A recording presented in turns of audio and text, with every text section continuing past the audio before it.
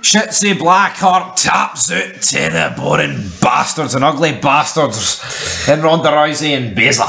I don't get it. Ronda Rousey, Shayna Baszler. I mean, I'm not going to say they're pretty, but I mean, fuck me. Well, Ronda Rousey's pretty, is kind of pretty, but I mean, Shayna Baszler's pretty fucking ugly, like. But like, what's WWE's obsession with making these chicks look as horrible as they can? This horrible fucking eyeshadow makeup, making them look like raccoons, and like, what the hell? But anyway, speaking of horrible, Shotzi Blackheart made this match look horrible, botch after botch after botch.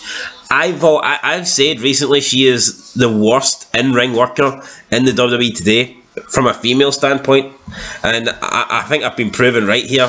One spot in particular, she's standing on the top rope as if she's going to do a DDT onto the ring apron, and she just completely flies off, and Ronda's head misses the apron by about fucking 2 feet. And then Shotzi gets up and doesn't sell the move and just acts as if she actually connected with the move. Where in reality, I mean, Ronda should have probably got up first because nothing happened to her.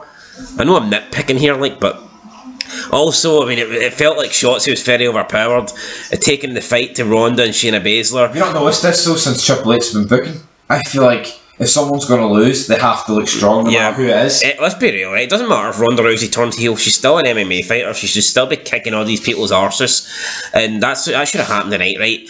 Ronda Rousey shouldn't need a fucking distraction for Shayna Baszler to beat Shotzi Blackheart. Same with Reigns against Logan Paul, it was the exact same shit. I mean, Logan Paul should have lost to Reigns fucking fair and square.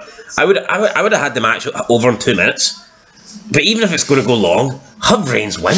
Why does Reigns, the supposed dominant New York champion for over 2 years, need help for the bloodline? Anyway, Ronda Rousey gets in the ring, does an arm drag off the top rope, Shotzi kicks out just for Ronda to hit Piper's Pit and then lock in the armbar, taps out.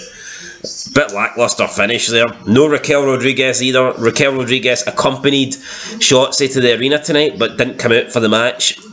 And the numbers game, it ended up taking its toll, but I don't think Ronda Rousey should have needed a numbers game to beat Shotzi. Literally could have locked in the armbar in the opening 10 seconds and got the tap out. But yeah, she's still the champ, and I guess, I don't know who she's going to take on next.